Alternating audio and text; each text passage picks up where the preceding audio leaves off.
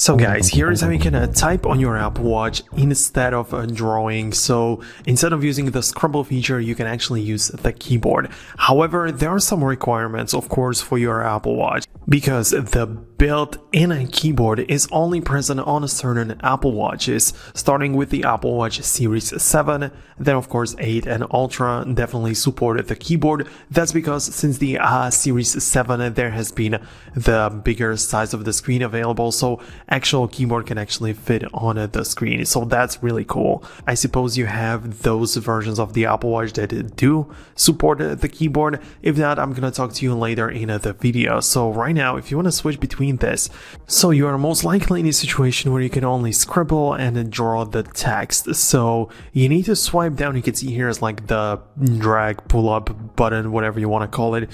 So swipe up on it and you can see different languages and stuff. So you can choose the English keyboard, English scribble, and for now you probably have it at scribble, so make sure to change it to English. So right now you can see that the scribble area has turned into an actual keyboard, which you can use to type the text regularly. However, if you cannot find the keyboard in here, that means that your language does not support it. For example, you can see I have other languages which only allow me to use the dictation. So I cannot even use the keyboard nor scribble for different languages other than English and some other ones. So if that's the problem, what you're gonna have to do is to bring the iPhone, which is paired to your Apple Watch, and go to the settings, the regular, not the Apple Watch, and go to the general, go to the keyboard, and here you can see the keyboards at the top. So tap on it, and here you can choose all of the languages.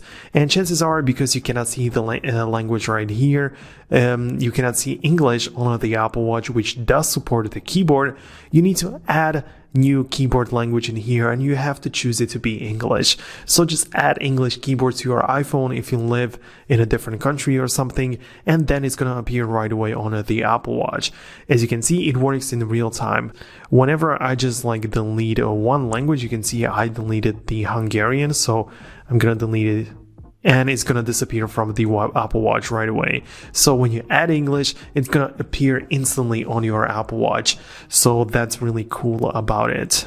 And now it doesn't matter if you do it in the messages, or it doesn't really matter what you do. As long as there is a text field, you're gonna be able to switch in between these options. So you're gonna be able to choose between the keyboard, scribble, and different options. Anyways, if your Apple Watch does not support the keyboard, since you have something like the Series 5, 6, or anything below that, any older Apple Watch, for that you're gonna need to download a third-party app.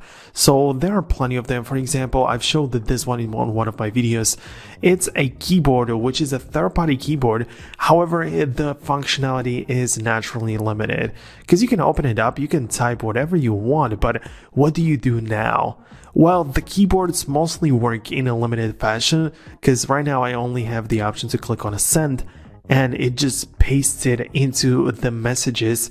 But let's say I want to type in something else, I want to write an email or take a note or something, then in that case I'm not able to just use the keyboard in other areas.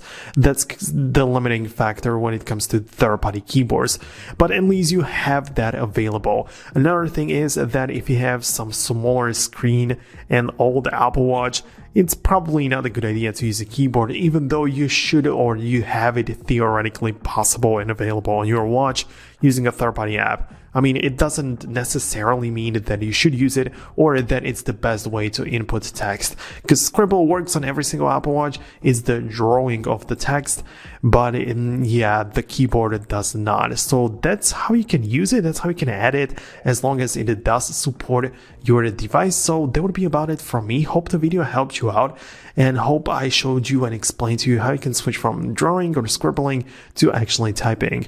For more content like this, make sure to subscribe to Foxtecc tutorials and check out the next video right here. Thanks a lot for watching. See you guys later.